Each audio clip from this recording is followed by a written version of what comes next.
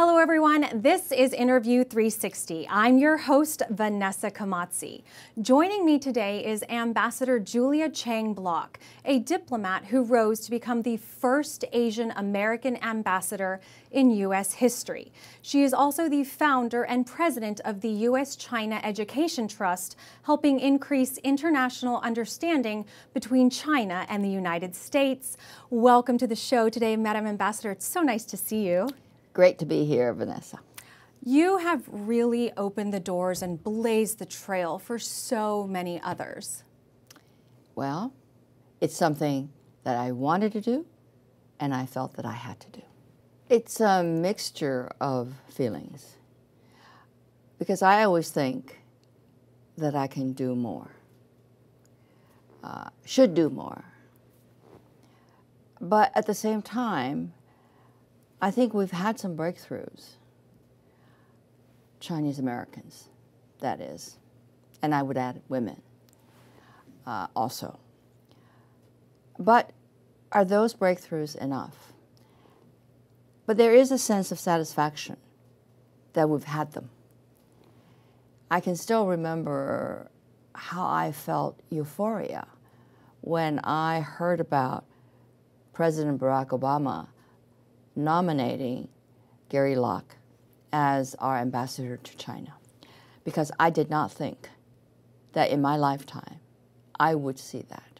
You're the first Asian American ambassador in U.S. history. You've made history and you have opened the doors for so many people, and especially women working in government. I mean, you've really set that example. For Asian American women. But again, I was possibly the beginning. What's really important is who follows. Look at how many women were elected in this last midterm elections. And look at Elaine Chao. She's my friend. And you mentor her, actually, right? Well, yes, I'm old enough to mentor her. I'm at least a decade older than she is. And look at what she's accomplished. She has been, or she is still, the Secretary of the Cabinet, a cabinet officer, twice over. Let's talk about 1989 when George H.W. Bush appointed you as ambassador to the Kingdom of Nepal. What was that moment like for you?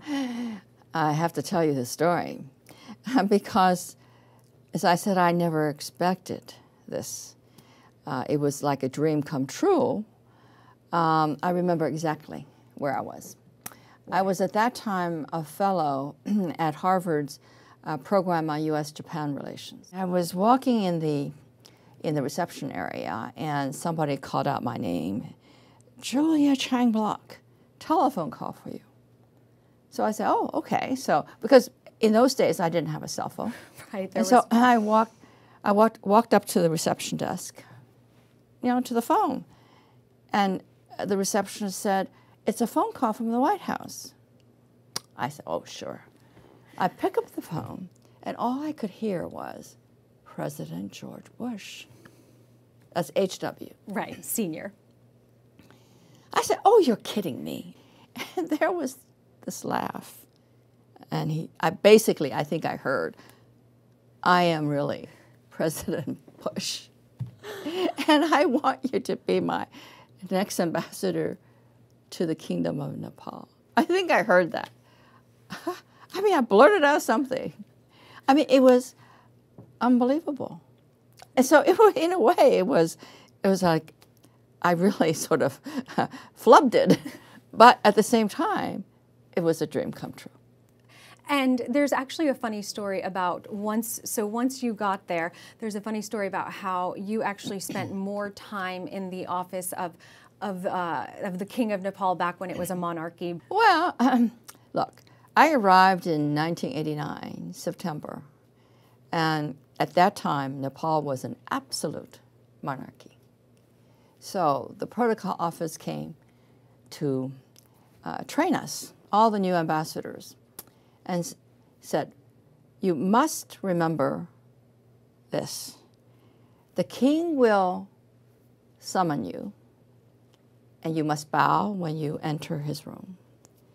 And you sit down only when he tells you to sit down.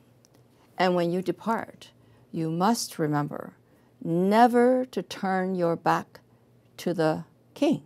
You must walk backwards until you're out of the room. Out of sight. And he will give you 5 minutes, maybe 10 at the most. And you are absolutely to remain vigilant to his every wish. He will tell you when to speak. He will tell you when to stop, when to leave.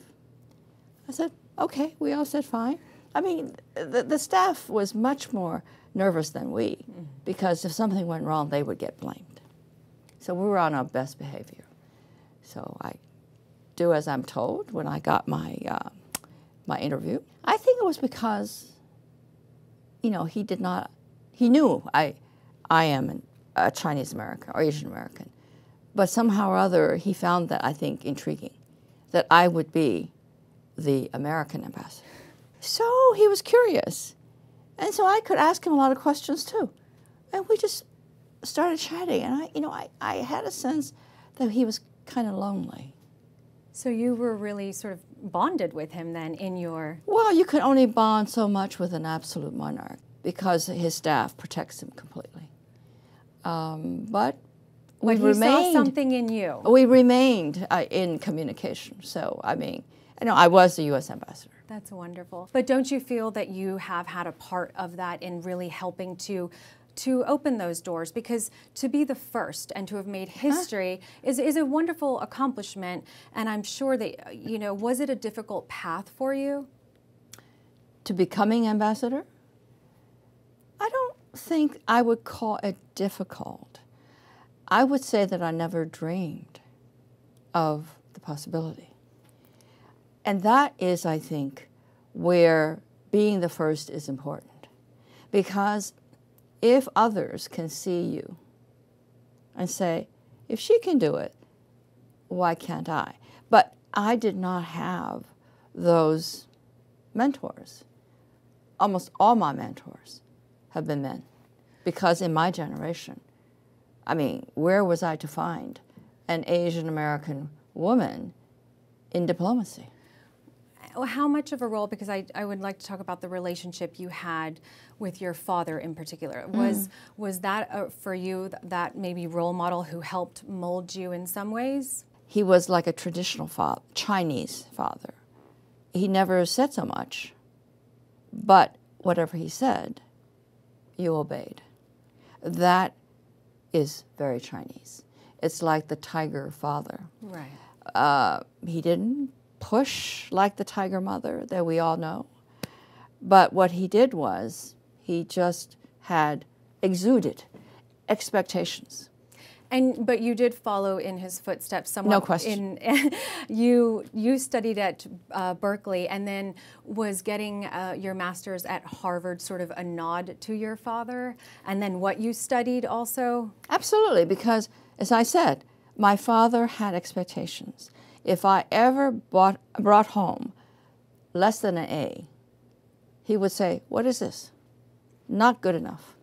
The expectation was there in our family that one of his children would go to Harvard.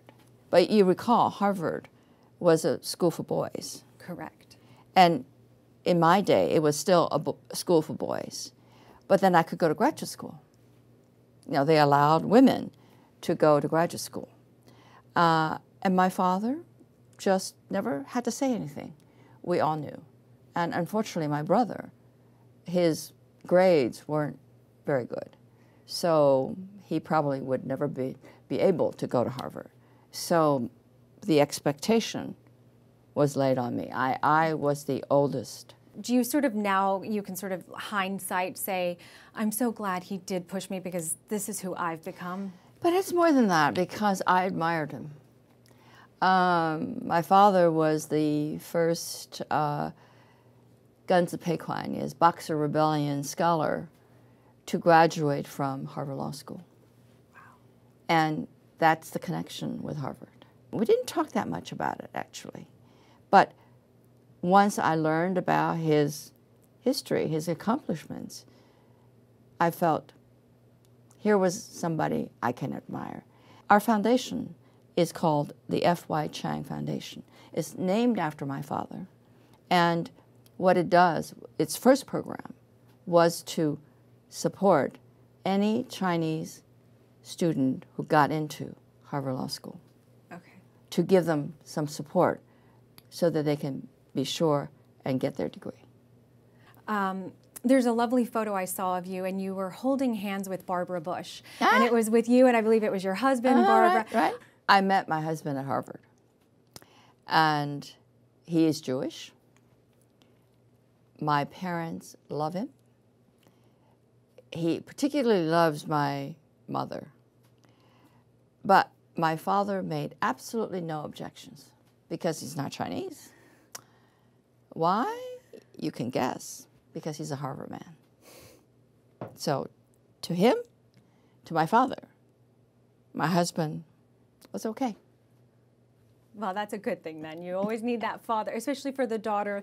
You want your father's approval in that sense. Absolutely, Yes. absolutely, yeah. I can tell you a funny story about my husband. I was the ambassador, so he was the wife. In those days, they had an association for ambassadorial wives. They hadn't changed the title to spouses. So when he was invited with the other spouses by Barbara Bush to tea, he looked at her and he says, "Do I look like a wife?" he said, "I think it's time that you change the name of this association." So did it get changed? I don't know. I hope so. Well, so how was he then in that bit of the role reversal? I mean, he's obviously hugely successful himself, but was it, you know, because at the, like you said, this was a long time ago and things were so different. So you were in the forefront of that. How was that? My husband is my support. I couldn't do what I do without him.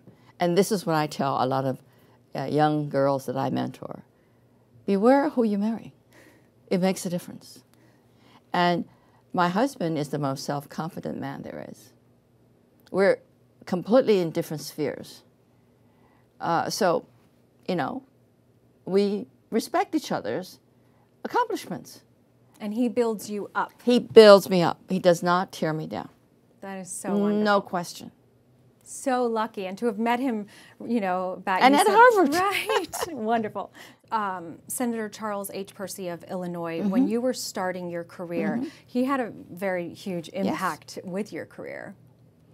Well, Senator Charles H. Percy was the golden boy in his day.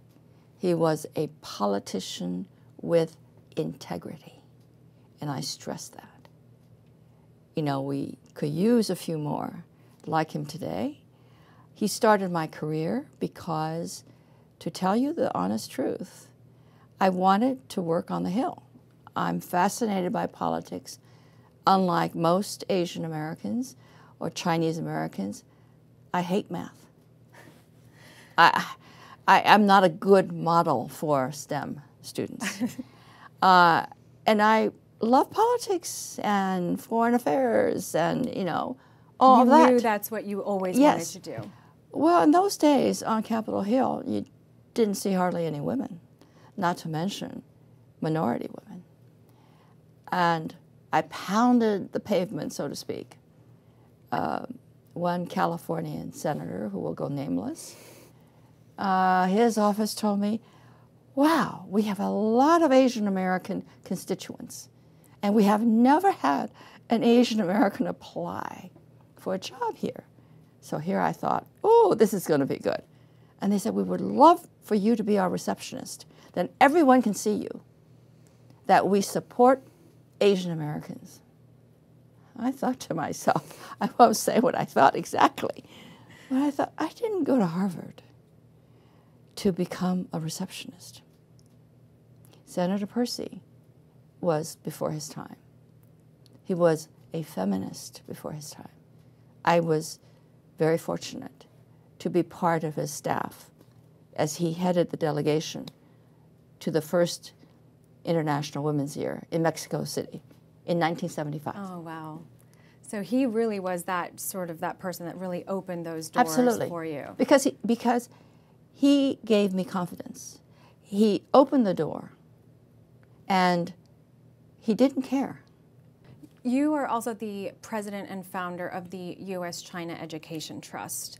Why did you decide to establish this organization? Because Peking University in 1998 invited me during their centennial to go on campus and to be a whatever, really whatever I wanted.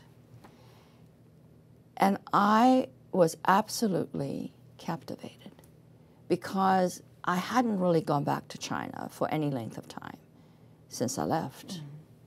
And U.S.-China diplomatic relations didn't really officially begin until 1979, January 1st, right. 40th anniversary next year. So I jumped at the chance. And while on the campus, and I found that I loved teaching. I really loved the students. They were so bright. I taught in English because I could not teach in Chinese. My Chinese is something I regret losing. But I've slowly learned to speak some, but not good enough. But I realized, and it was during an interview like this, where the Chinese reporter pointed to me and said, "You are a chaoliang," meaning I was a bridge. And I didn't know what she meant at the time. So it got embedded in me that I could be a bridge. So U.S.-China Education Trust was born. And are you using, what are you using as the bridge? Is it education? What is it that you want most having started this? It has to be education because education is fundamental. And that's why we're called the U.S.-China Education Trust. Because education, I believe, is the foundation for everything. And that's really the tool or the key that you feel that women, especially through education, is what women must do. Absolutely, because I worked for quite a few years on economic development. You know, I was with the Agency for International Development, and I would say categorically that the most productive investment you can make in economic development is to invest in the education of girls and women. Absolutely. Ever since I started the U.S.-China Education Trust, I go back now twice a year. We have actually established two platforms. One is the American Studies Network with 54 member institutions. And the other is the Media Education Consortium with 38 member institutions. We are associated with over 70 Chinese universities. Wow. So we're across the country. So you really are using that education as the tool to get everybody and as the bridge. I believe in it. It's been 4 decades since President Nixon went opening up relations between the U.S. and China. How do you see those relations at the moment? Bad. Well, I will always want to keep my hand in U.S.-China relations because it is the most critical relationship in the world today. If it goes bad, the whole world goes. So that is always. It was not slow in coming. The problems always existed because the change in American perspectives about China is fundamental. It's not just a flash, because there has been mistrust, strategic mistrust building. Our cultures are so different, and now a rising China challenges America. And we all know what happens in history when that happens. What would you say you are truly most proud of in all of your work that you've done and in anything? I'm not sure pride is the word. I think it's sense of accomplishment that the U.S. China Education Trust really began in 1998 when I went to Peking University. But we opened an office in 2004. So it's been 15 years. We've survived. That alone, I think, is an accomplishment. So what's next for you? I feel like you're someone who you continue. You have a lot of vitality and energy. What do you hope for the future? What do you want to do in the future? Life has seasons, and I'm in my winter season. So I would like to have some time to tend to my bucket list. I really want to do more traveling, to have more free time, because one cannot stop learning, and one cannot stop doing new things. So I want to find out what will excite me during the winter phase of my life. Well, that sounds like a lovely plan. But I do agree. I mean, I feel that if you are constantly, it's so interesting that you say that part. If you always are challenging yourself by learning, you're always using your mind and your creativity. And so you always keep getting better no matter the age. Well, thank you so much for being here today. It's been so wonderful speaking with you. Vanessa, I really enjoyed talking to you. And thank you for watching Interview 360. We'll see you again next time.